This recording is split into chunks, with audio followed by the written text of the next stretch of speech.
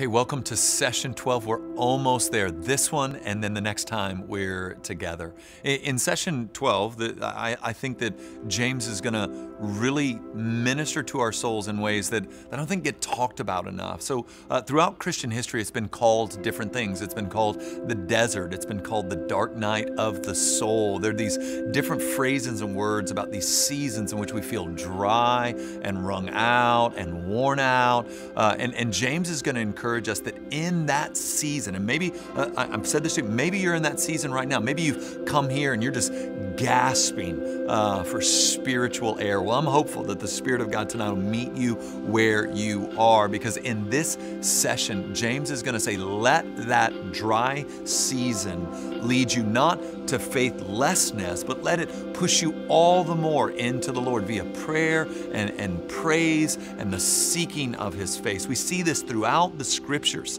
where I mean, you are in great company if this is where you are, where King David would say that, how long, O Lord, will you forsake me forever? You have Moses saying, hey, show me your glory. You got Jeremiah saying, where have you gone? So you're in great company of the saints of old to say, come, help me, I'm dry and weary. Let's listen to what James has to say in this session.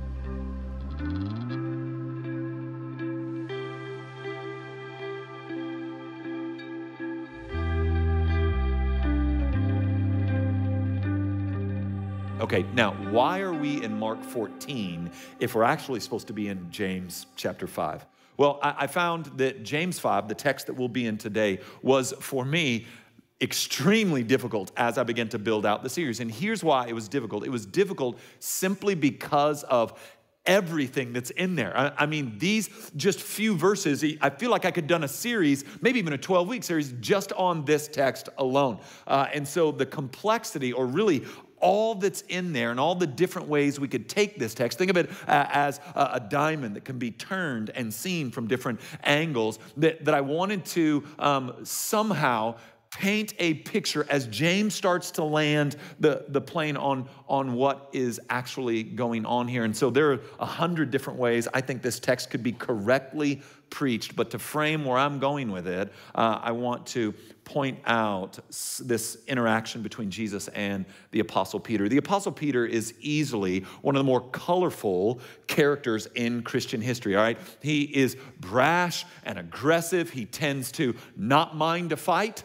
All right, in fact, we see him, he cut off a guy's ear in one sense, and that he is an aggressive man, not afraid of conflict. So if you're nervous about conflict or squeamish about conflict, Peter's on the other side of the scale. He welcomes it. It almost appears at times he's looking for it. He's also a brother that tends to speak before he thinks. Again, you might not be able to relate to any aspect of Peter in regards to those personality traits, but we all share something in common with the Apostle Peter, and that's what I want to turn your eyes to. Immediately following the Lord's Supper, the institution of the Lord's Supper, we see this. Mark 14, starting in verse 26.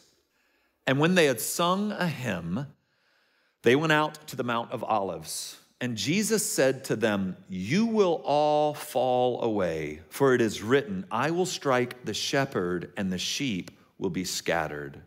But after I am raised up, I will go before you to Galilee.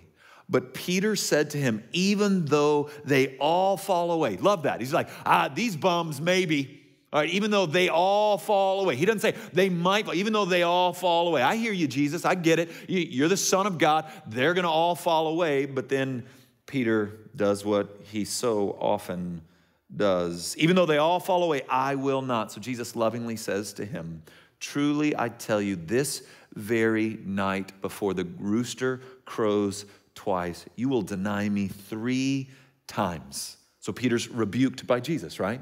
So, of course, you get rebuked by Jesus, you back off, right? I mean, listen, I'm backing off. If even a dear friend of mine rebukes me, I'll back off a little bit, all right? But Jesus just rebuked him. And Peter, this is personality stuff, right? Peter, even being rebuked by Jesus, doesn't back off. Look what he says next. But he said, look what the text says, emphatically. Gosh, I love him. If I must die with you, I will not deny you. And then they all said the same. I love how Peter's confidence actually made a moron out of everybody else. One of the things that's got to be true about the Apostle Peter, he's a leader. We see later on at the church in Antioch, you see a lot of people being deceived by Peter's hypocrisy. In fact, even Barnabas is swayed by Peter's hypocrisy later on in the New Testament. But look in verse 66. And as Peter was below in the courtyard, one of the servant girls of the high priests came, and seeing Peter warming himself, she looked at him and said, "You also were with the Nazarene Jesus." But he denied it, saying, "I neither know nor understand what you mean." He played dumb. I don't even know what you're talking about. And then went out into the gateway, and a rooster crowed. What a moment there. The rooster crowed.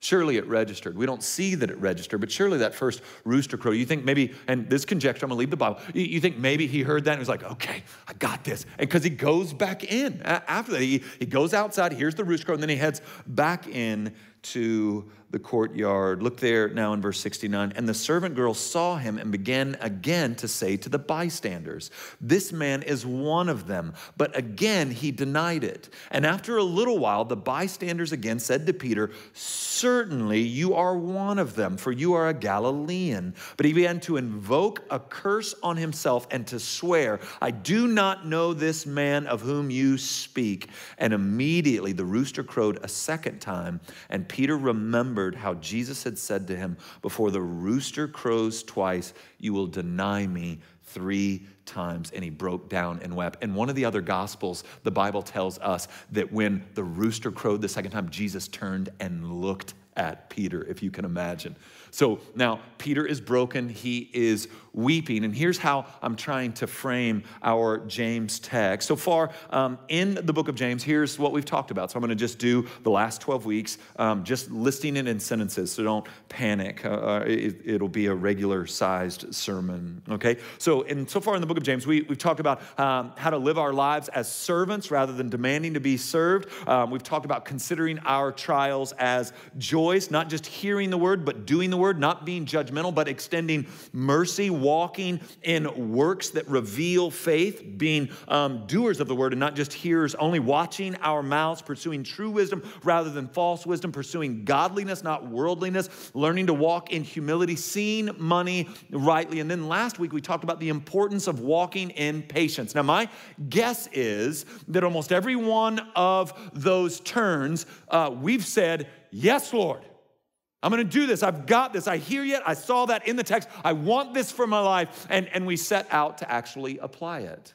See, the thing we have in common with the Apostle Peter is our will and our discipline and our passion and our strength is lacking to bring about the obedience that God has called us to.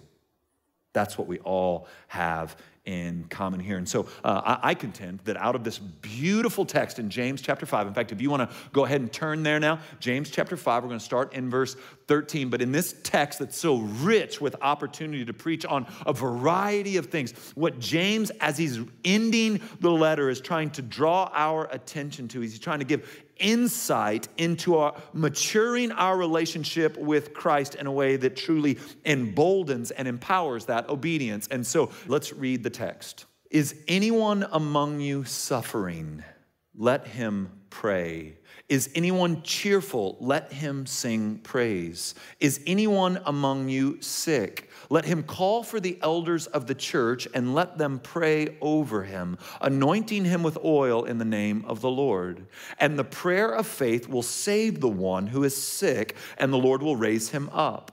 And if he has committed sins, he will be forgiven. Therefore, confess your sins to one another and pray for one another that you may be healed. For the prayer of a righteous person has great power as it's working.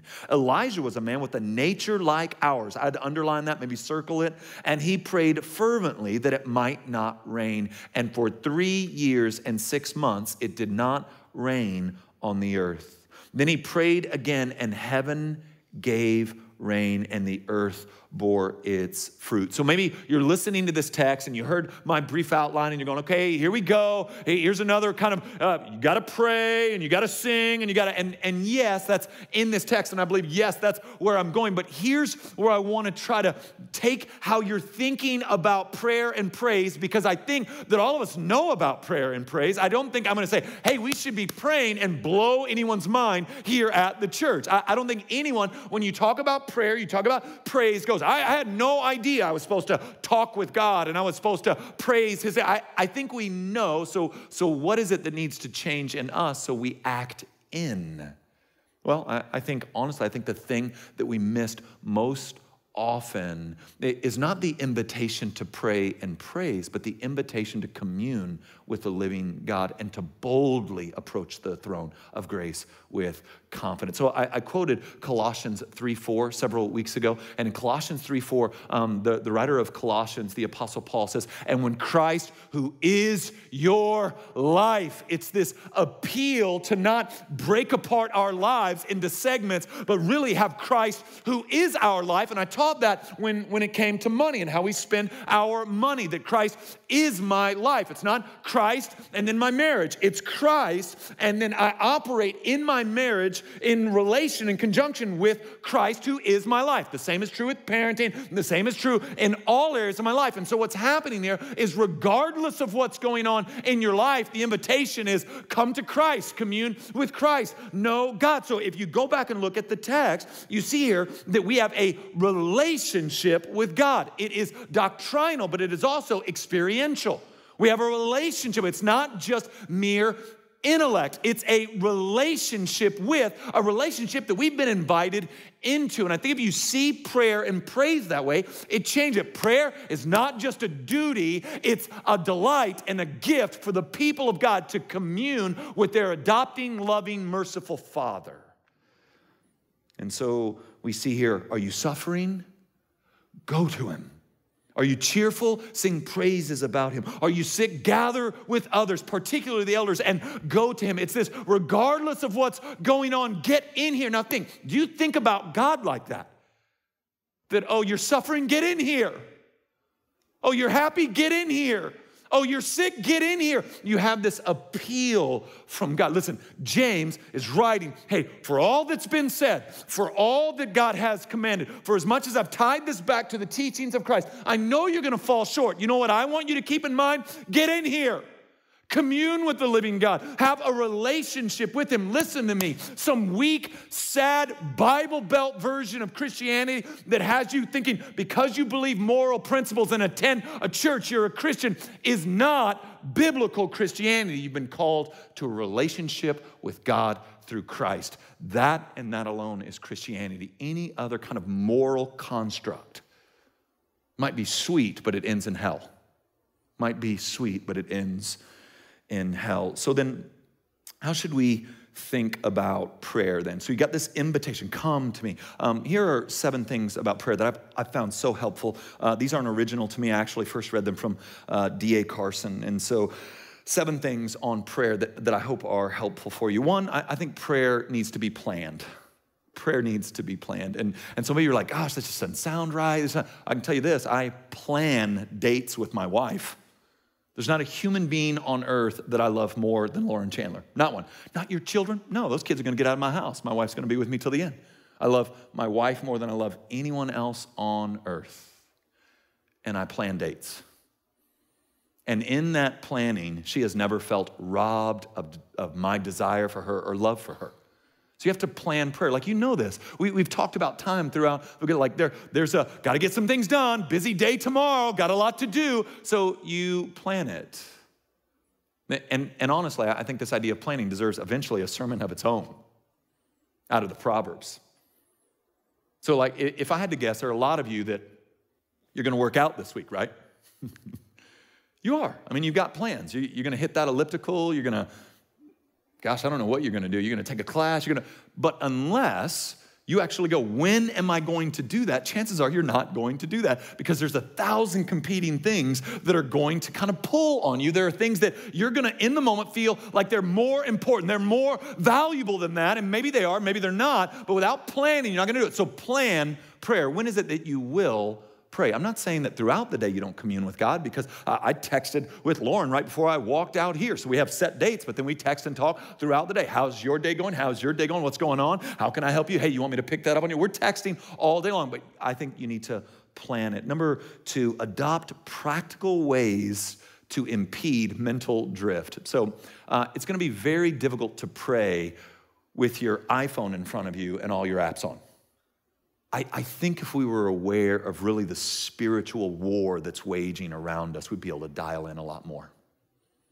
If we had any concept of just how violent and bloody things are in the heavenlies, we'd be much more apt to pray. And that pull towards checking our Twitter timeline, checking in on Instagram. And listen, just as a life coach, if you're in the midst of deep journaling and Bible study, you probably don't need to Instagram it. Right? I mean, it's like, oh, this is so rich. Communing with the Lord. No, you're not. You're Instagramming it, so I know you're not communing with the Lord, because if you're communing with the Lord, the last thing you're thinking is, you know what? Everyone should know this. No, to commune with the Lord is an intimate connection with our Creator, to walk in the very thing we were created for. You're not thinking about gramming it at that time. So if that was too close to home, I don't apologize. The third thing is, in different times and in different seasons, I have sought out people to pray with. So you want to call it prayer partners or something like that. Just, I want to pray with people. I learn from them, and I pray more fervently when I'm with others who will agree with me in prayer. And so, man, you want to grow in prayer? Maybe you gather with somebody to pray. Listen, if you don't know how to pray, I'm telling you, as you leave here today, when you go to home group, here's the question. How many home group leaders, here's what you have. How many of you don't know how to pray? Feel like you don't know how to pray? And when those hands go up, you guys need to go, okay, let's get together. Let's start praying together. That's how you'll grow. The fourth thing is just like the third. Get around people who do pray. Get around people who do pray. Is this not the way you learn everything else? Just get around those who are better than you. Not better than you in the spiritual sense, not like varsity, but just got more experience. They've been at it longer. Just get around them. Develop a system for your prayer lists. Develop a system. And if I lost you at systems, all right, you're like not type A at all. So I know when I say system, there are certain ears that perk up and other people that just vomit and black out, right? So in the end here, if you're a systems type A person, you're like, yes, a system for prayer. And if you're type B, say, I will never pray again. No, I mean something as simple as note card. So the system that's very basic is I have a note card for my wife and for my children. And I am writing on that card specific prayers I have for them. I share that information with them. When I cuddle with my kids at night, say, here's how daddy's praying for you. How else can daddy pray for you? Sometimes Nora, my youngest, will want to see her card. It's really kind of a cute thing. And then I have a card for the elders. I have a card for Flower Mound. I have a card for my neighborhood. And it's just a system. And then I work my way through those cards while I'm exercising the plan for prayer that I have. And if that feels too stuffy and all that for you, I would say, does planning a vacation with your wife away from your children feel stuffy? No. So why are you trying to put that on this? It's just good, disciplined work that should lead to a much strengthened and empowered maturation. Number 6, mingle praise, confession, and intercession, and tie as much of it as you can back to the scriptures. Here's what Tim Keller says on prayer. We would never produce the full range of biblical prayer if we were initiating prayer according to our own inner needs and psychology.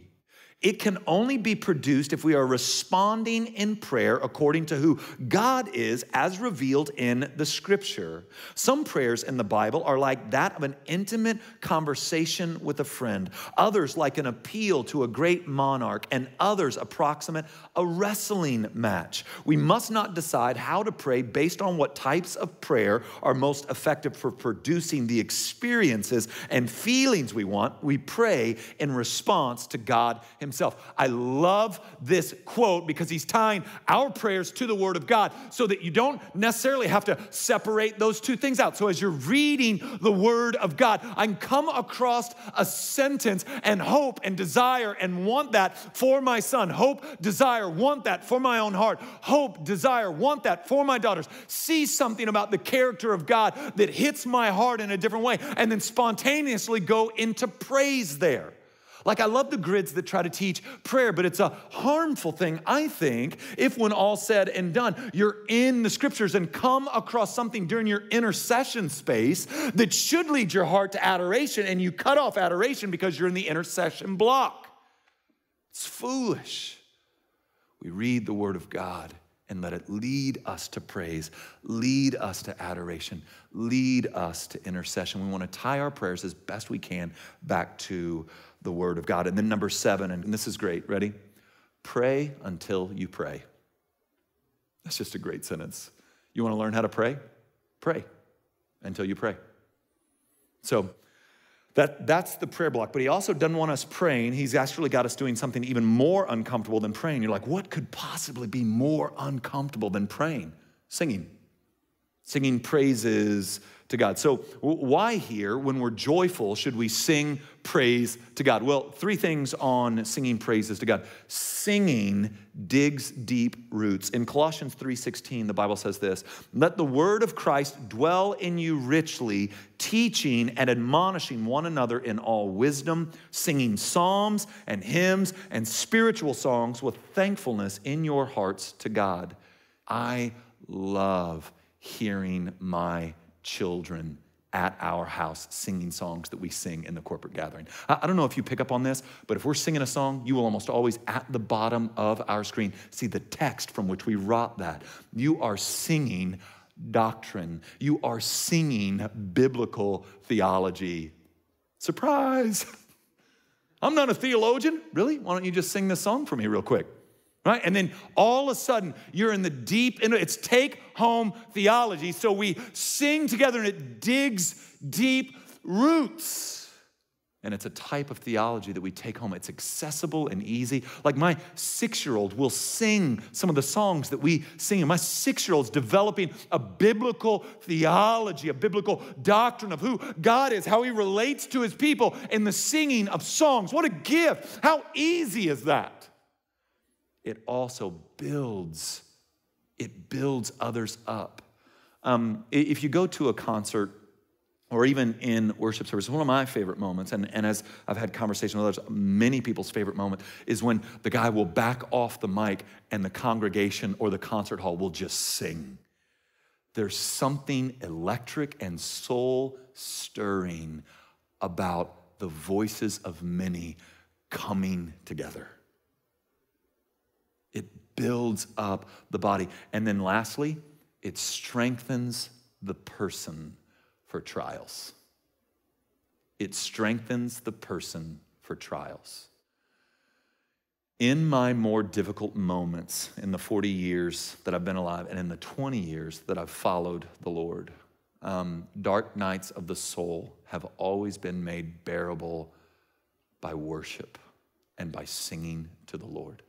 In one of my favorite confrontations in my marriage, right after I had been diagnosed with brain cancer, and they're saying, you're going to die, and you got a couple of years left, make sure everything's in order, which is great. You're going to poison me. Well, I tried to get everything in order, and then my wife finally pulled me aside and said, I don't know how this ends, but you're going to have to take those headphones off.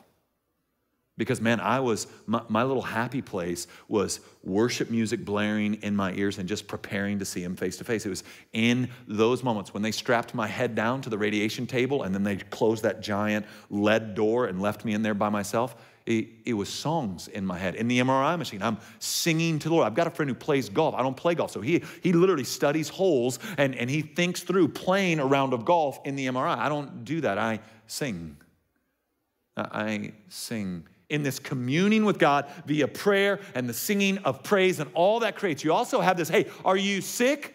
Then call the elders together. They're going to anoint you with oil, which could be medicine there. And I know all of you essential oil ladies like, that's right, get them, pastor, right? But in the end here, what you have happening is a community that's locked into one another and pursuing him together. So another argument that I will fervently give for the local congregation, for belonging to a local church, is that in moments of suffering and sickness, we pull together. We walk together. We commune with God together. And in this text, he says, call the elders. Call the elders. You don't belong to a local congregation. Who are the elders? Randomly, you just pick elders from a bunch of different churches, have them come. No, the community in which you live. You call the elders together. You give yourself over to the common grace of medicine, if that's what's meant by oil in this text. And then you pray together. And the Bible would tell us in other places, you weep together, and then you rejoice together. And this is a call to community. But that's not the only thing. A life of prayer and praise, that's not the only piece for maturation. We also see, look there in verse 15, the ongoing ethics of confession and repentance. The prayer of faith will save the one who is sick, and the Lord will raise him up. And if he has committed sins, he will be forgiven. Therefore, confess your sins to one another and pray for one another that you may be healed. I think one of the big mistakes of our day is this kind of siloing out of life. I said earlier that one of the things we want to do is, okay, I got my church life, I've got my work life, I've got my home life, and really our cry, our banner as Christians is Christ who is our life. He is my life. Now what you see happening here is a type of siloing that the spirit and the body and the mind are somehow so disconnected that they don't affect one another. And it's not biblically true. And one of the things I love, and I say this to you as often as I can, I love it when science starts to catch up to the Bible. And so we see in this place that the Lord has designed us as whole people, and that really the Spirit can affect the physical and can affect the mental. And let me show you this in another place. In Psalm 32, 3 through 4, it says this: "For when I kept silent, my bones wasted away through my groaning all day long." There's a gnawing in the pit of his stomach. Verse 4, "For day and night your hand was heavy upon me." He couldn't sleep well. "And my strength was dried up as by the heat of summer." He is exhausted. And then he ends this psalm with Selah. Think about this. Consider this. Don't be too quick to keep reading, keep singing. You think about this. When he kept silent, when David, who had some secret sin in his life, when he kept silent about those secrets in his life, his bones, he had a gnawing in the pit of his stomach that wouldn't go away. He couldn't sleep at night, and he felt utterly and completely exhausted. On a recent NPR interview with a neuroscientist named Dr. David Eagleman, he said this about some of his research: "You have competing populations in your brain. One part that wants to tell something and one part that doesn't. There is a real physiological battle going on in the brain. So keeping certain behaviors secret, especially behaviors that is seen or understood to be wrong," and I love, he's a secular, that's why he put wrong in parentheses, "means continual struggle with yourself. The internal dissonance and lack of sense of personal integrity is draining. The struggle involved in keeping a secret is stressful. This means that your brain will register the fact that there are increased levels of stress hormones going through your bloodstream as a result of this struggle to keep your secret. Your brain does not enjoy this stress. Those living duplicitous lives live with the stress of keeping a whole section of their life secret from the people they see every day and care about. The fact that their brains are marinated in stress hormones due to keeping the secret over and above the effects of the wrongdoing themselves can cause an impairment in the person's ability to stay healthy and function well." So you've got science saying, don't live a duplicitous life. Don't hold on to secrets. Come into the light, because confession brings about deeper, more intimate relationships. And by the way, it'll make you a healthier person. Like, this is the secular world going, the Bible's right. They just don't know they're saying that, which is one of my favorite parts. It's one of my favorite parts. The Bible's right. Thank you very much. Right? And so here's my appeal to you. If you can feel yourself in Psalm 32. You got a gnawing in your gut, having difficulty sleeping at night, feel just exhausted. Stop. From my first second as pastor of this church, I wanted to flank myself with other men and women and keep us before the Lord, especially in this way. Let us not ever pretend to be more than we are. Why? Well, the cost of confession could be severe, that's why. Well, yeah, but you're saying that as though you're not paying a deep price right now for not confessing. Confessing secrets, and maybe it's an addiction to pornography, maybe it's an eating disorder, maybe you're cutting, maybe you're really struggling with depression, maybe I don't know what it is, maybe you're actually flirting or having an affair with somebody at work, maybe I don't know, I know that there could be a billion things going on across this congregation and across those later who will listen to this. But I'm telling you that the only way to kill darkness is to drag it into the light. You will not win on your own. Now, right now, you can say, surely I will. Well, and you're just being Peter. That's all you're doing. In that same kind of false bravado and false kind of notion of strength. Because here's the conversation I find myself in all the time. Man, if I ever were to tell my spouse that I look at pornography, she would just never forgive me. He would just never forgive me. I can beat this. Okay. Now, how long? When did you start looking at pornography? Oh, gosh, I don't know. I was about 13. You're 37. Like, do you realize how stupid you sound to me right now? If you're like, Pastor, did you really? That's stupid. I love you. Are you serious? You're literally going, I've been working at it for 20-something years and got nowhere, but I got it this time. Look, you don't got it. Look there in 16.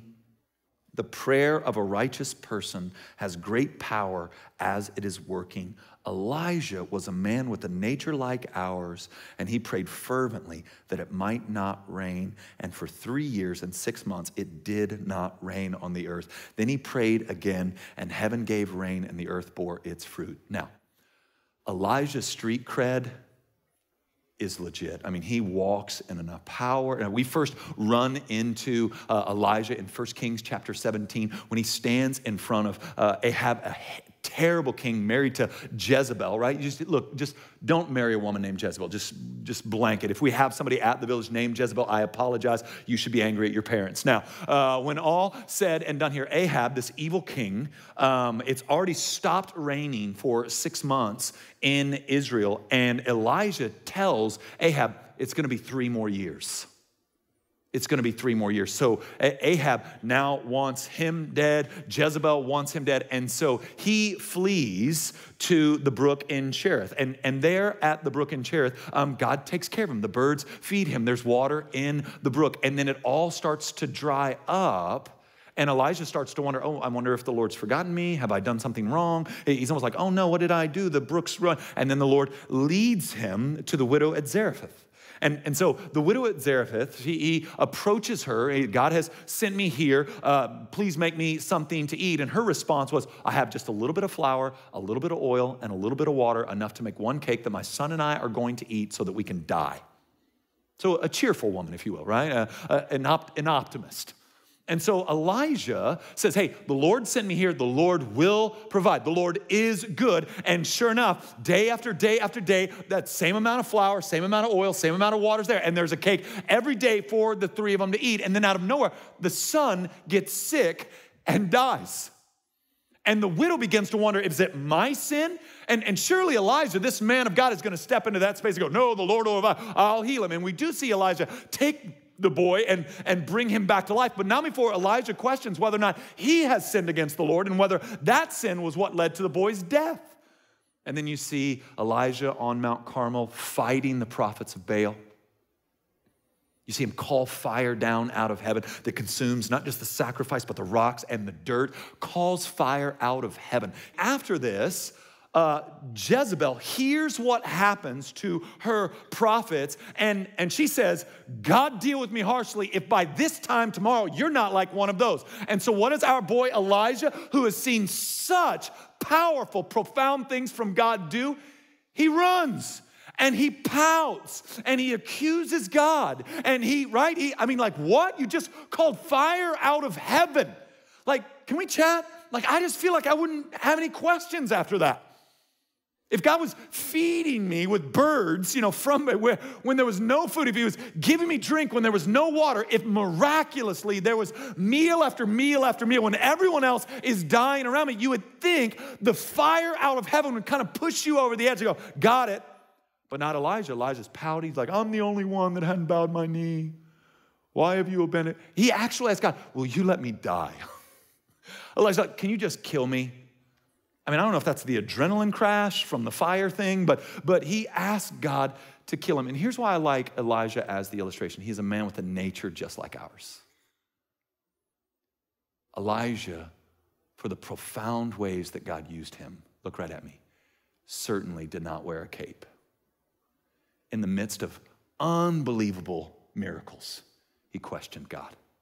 In the middle of unbelievable blessings, he doubted. In the midst of what would really I think that if I had been there to see or been there to experience, that I would not have these struggles. And yet here he is struggling. And what James is saying, no, cling to the Lord, go to the Lord, know the Lord. It is the Lord who is your righteousness. It is the Lord who accomplishes. And for all of Elijah's goofiness, after this, he establishes Elisha as his heir apparent. And then, do you know the next place we see Elijah? The Mount of Transfiguration. He shows up with Jesus on the mountain. Listen, James is beautiful and it's long. We've got a little bit more to go. But really, where our heads and hearts need to be is communing with God on high. That's prayer, that's praise, that's confession. That's repentance. My most earnest prayer for you is always this. You ready? Weariness. That's what I pray for you. And if you're thinking, how cruel? It's not cruel. It might be the most loving prayer I can pray. See, if Peter was weary of himself, he wouldn't have made such a ridiculous claim, specifically after Jesus said, no, you're going to all fall away. If Peter was weary of himself, then after the first rooster crowed, he would have repented, and all the damage that comes from his other two, I don't know this man, I have no idea who this is, wouldn't have taken place. You being weary, tired enough to surrender, pushes you into prayer and praise more than your strength ever will. And what does confession do and repentance do? And I'm not just talking confession before God. I'm saying drag this thing into the light. I'm not just saying that when we're done here, you go, God, you know what I've been doing. You know where I've been. Please forgive me. Yes, now take another step and confess to brothers and sisters who can hold you accountable. Get out of this crazy cycle you're in where you continue to justify to yourself that you're going to be able to beat this. You won't. That's why God's given you community. That's why God gave us light to shine into darkness. Well, what will people think? What's true about you and therefore what's true about Christ? That's what they'll think. You want to rest? I've said this to you a bunch. There's few things as freeing as not having any secrets. There's few things as freeing as not having any secrets, not having to carry the weight of feeling like at any moment you're going to get busted and be found out to be a fake. Now, many of us, that's going to be a wrestle, right? We'll wrestle with it from time to time.